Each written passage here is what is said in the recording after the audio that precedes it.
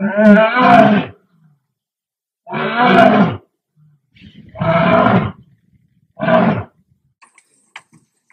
hello everybody. As you say, Tigger. I'd like to thank you all for taking the time out of your day for attending tonight's talks, and I especially would like to thank Olivia and the rest of the Conservation Biology Club for making this event possible. If you didn't know who I am, my name is David Enden, and I graduated from SUNY ESF in 2012, majoring in conservation biology. And if you couldn't tell, I really love big cats. Now, when I approached my mother to tell her that I wanted to spend the rest of my life working with lions and tigers, she gave me that look. You know that look you get when you know you said something wrong? So I took an opportunity down in Eureka Springs, Arkansas, to intern at Turpentine Creek Wildlife Refuge, where I was responsible for the daily care of over 130 animals. And I'd like to take this time right now to educate you on a great deal of information that I was exposed to while I was down there. This is a photograph that I took in Kruger National Park. And I waited an entire week just to get a glimpse of a male lion. And I was so excited. I finally had an opportunity to take a photograph, and I was blessed with a wonderful road in the background. So the story behind this picture illustrates the need to conserve big cats in the wild. This is a much better picture of a lion, but ESFers, what's wrong with this picture? Sure, someone says something about trees. Little Quercus leaves all over the place. That's because this is Brody. Brody resides in Eureka Springs at Turpentine Creek, and he will never get to see the wild African savanna. Brody was bought for $300 from an exotic pet auction, and he was raised in a residential area. I don't want to bore you with these stories just yet. That's my favorite lion, Thor. So Turpentine Creek is a 501c3 nonprofit facility that's responsible for rescuing abandoned, neglected, and abused big cats nationwide. And all these animals, they don't come from the wild or from zoos. They come from private ownership and exotic breeders. Our mission at Turpentine Creek, once we rescue our animals, is to get them all out into their quarter to half-acre habitats and give them a second chance at life. Right now, I'd like to do a short activity real quick. Everyone has an index card, right? Everyone with an index card, stand up.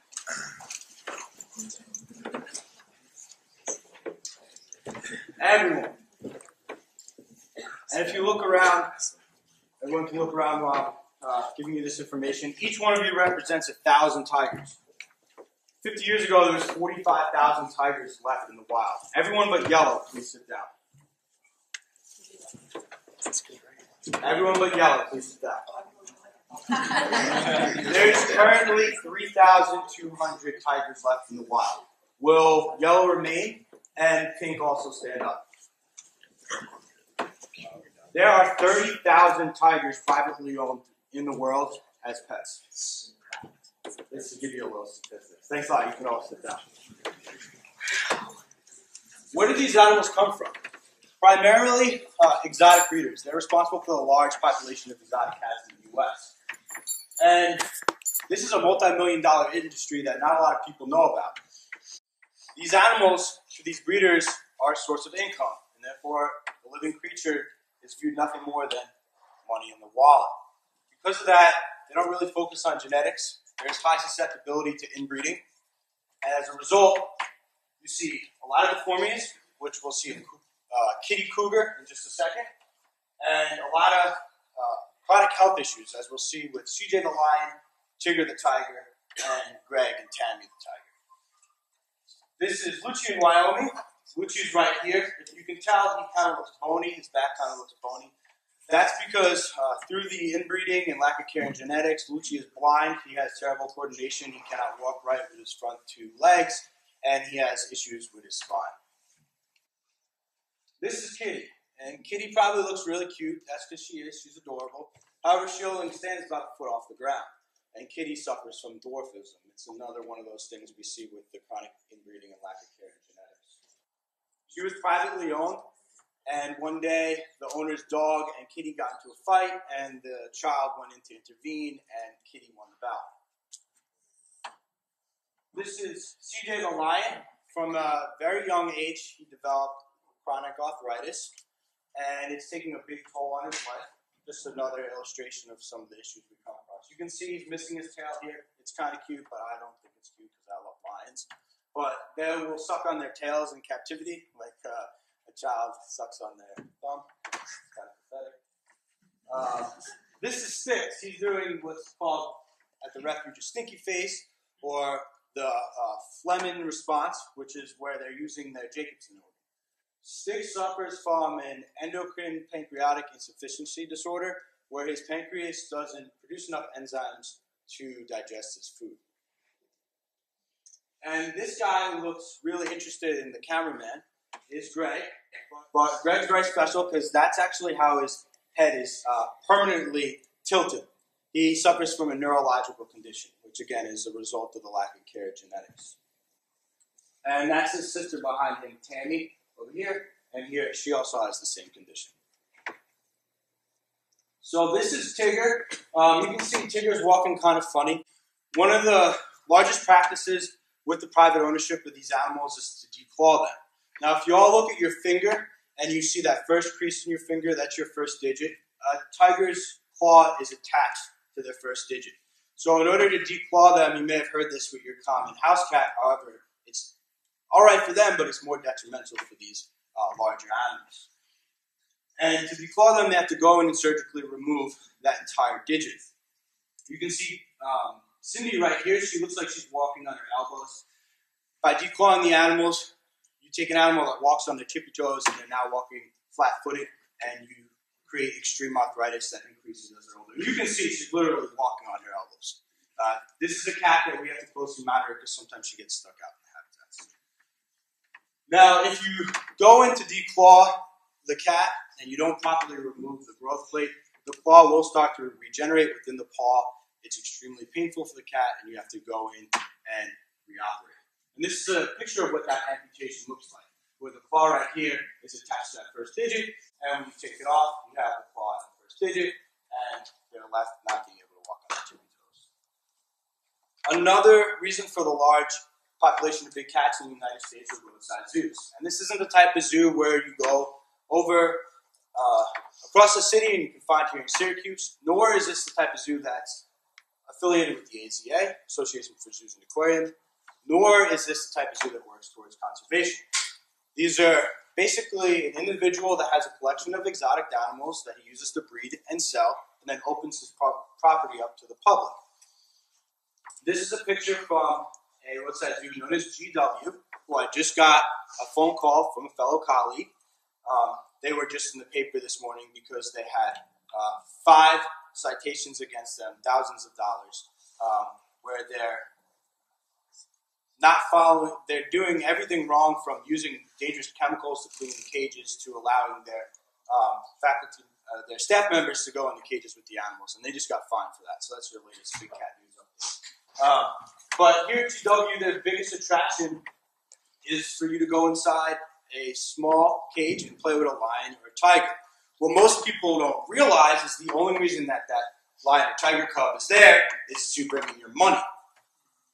Now, another thing people don't realize is as soon as that tiger cub grows too big to properly handle, GW is responsible for building a new habitat for that animal, and the easiest way to get your $10 to $20 is to just breed a whole bunch of more cubs for you to become a new pet.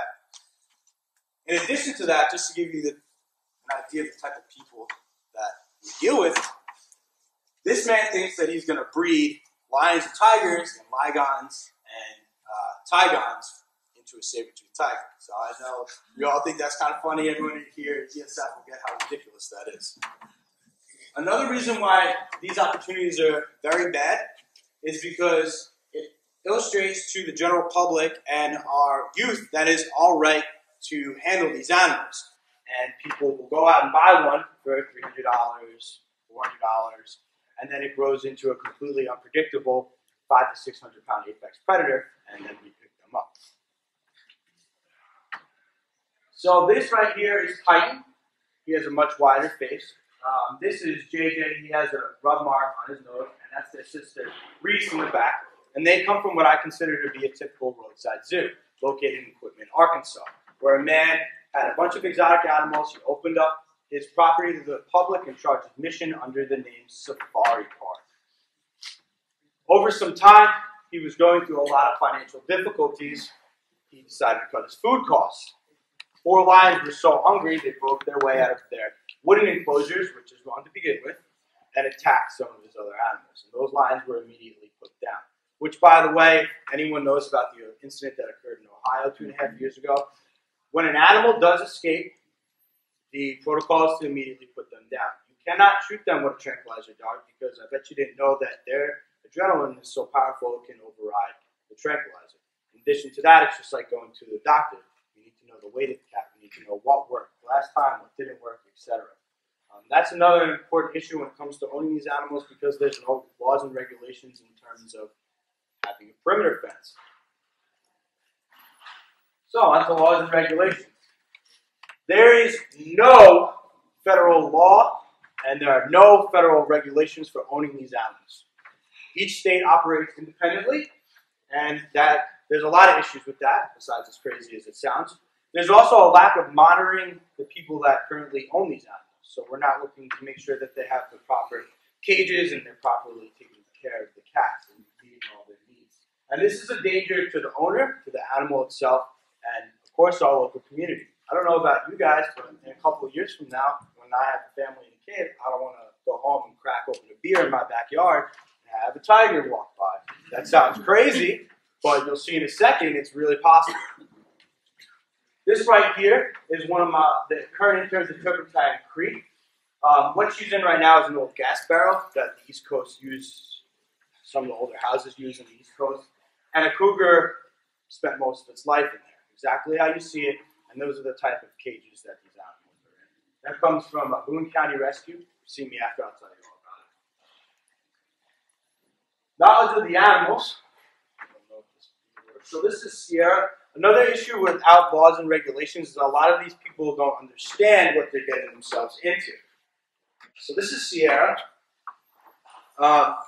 Sierra was privately owned, and her owners wanted a nice tiger, and they decided to feed her dry dog food. So what you see there, you see she kind of looks like an accordion. That's not because she was born deformed. That's because she was physically unable to develop. She wasn't getting the proper nutrients as she was growing up. And she's one of the sweetest cats at the refuge, but unfortunately she'll have some chronic health conditions to deal with the rest of her life. Another example of why we need more education and stricter, or we need laws and regulations, is Hercules.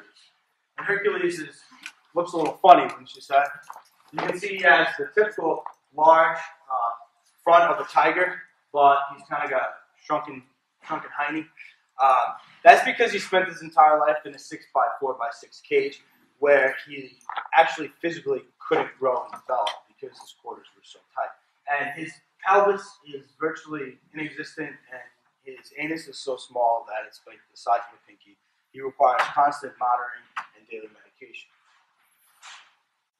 And this is straight from the Born Free website with the summary of the laws state by state. All the yellow is a complete ban on the ownership of exotic animals. All the green is a partial ban. So in Arkansas, where Turpentine Creek is, it's illegal to have many of your large carnivores, but some exotics are still legal. Then you have the blue states where all you need to do is apply for a license, and then you have your white states where there is absolutely no need for a license or anything like that. Everything's fair game. So that means you can head down to South Carolina and see a Komodo dragon walking down the street. So why am I here today presenting this information to you? Besides the fact that I didn't find out any of this until after I went to SUNY ESF, this is really becoming a large issue here in the United States. As you saw, 30,000 tigers, and that's just tigers alone. This is India.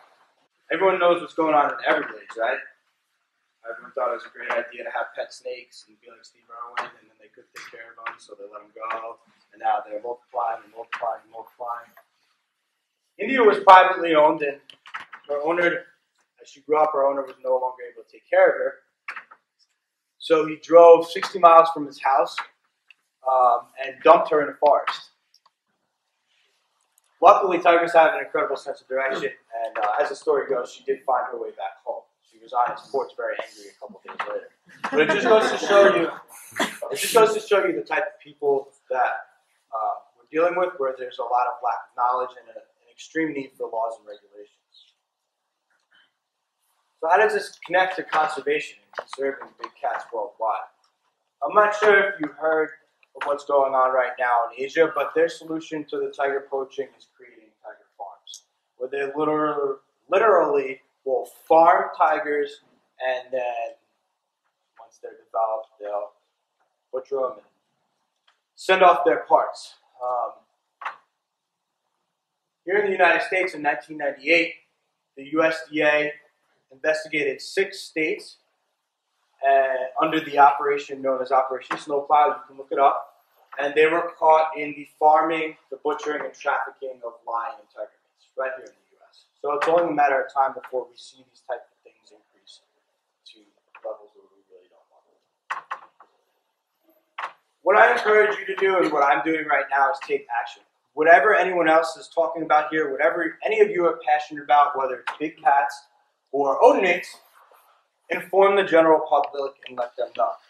A question I got at the refuge that I'll never forget, and this is a serious question, was a female version of a lion is a tiger, right? And this is sometimes something that, a sense that we lose here at ESF, because everyone's very intelligent here. And then we go out into the real world, and it's a whole nother ballgame. So what I'm doing right now is I'm fundraising to produce a massive documentary that's going to basically take everything that I discussed here today and more, and then blow it up all over social media. We're doing it non-for-profit, and we just want everyone to get the education out. So I encourage you to do that. I'm working with my friend from high school, her sister's in the audience today, John Mingione and Chris Capiluto. Chris does commercials for Carmelo Anthony. John works on Long Island's greatest radio station, and they're going to work with me to develop this film. I also encourage you to involve local communities. I set up this simple fundraiser for the document that in turn is going to educate everyone. As soon as they see a tiger now and the statistics, now all of a sudden they want to learn more. And then also involve the local media. Everyone's on Facebook nowadays. Everyone's reposting articles, and the best way to get your knowledge out about what you're passionate about is to just spread awareness. So now I'll take some time to answer any questions. Before I do, my gift to you today, this is Bam Bam the grizzly bear. He spent his entire life in a barn. He came with another bear, a black bear, and a couple other tigers. And during my time at Turpentine Creek, we built his $100,000 habitat by hand. Everything goes, we build everything at the refuge because we don't want to waste any money. Everything goes to the past. But this is his habitat release, so you guys can have the opportunity to see what happens when an animal has seen nothing but a barn is finally. Did anyone have any questions? So how many outdoor enclosures do you guys have now? We have 36. We do cooperate with the USDA, and the USDA does monitor our facilities, so the fence height regulation just changed, so we have to tear down some of our old enclosures and rebuild them.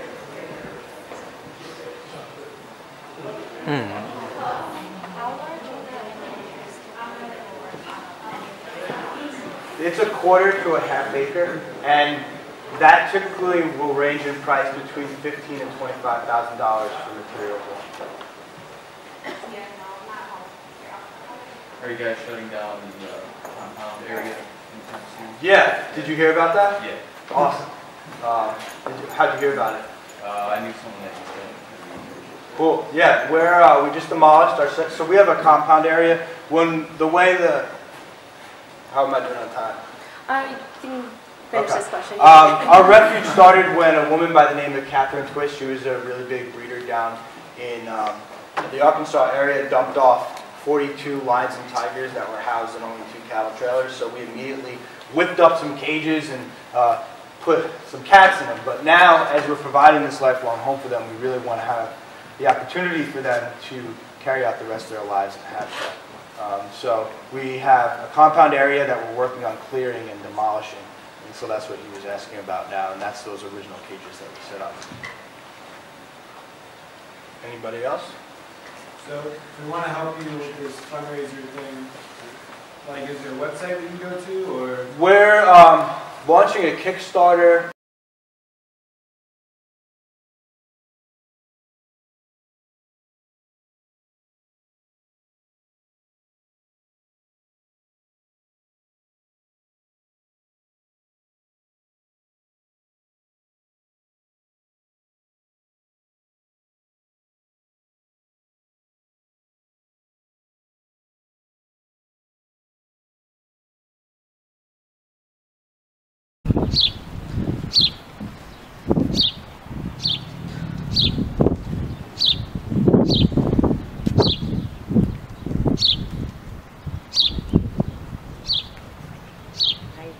I'm new to these things.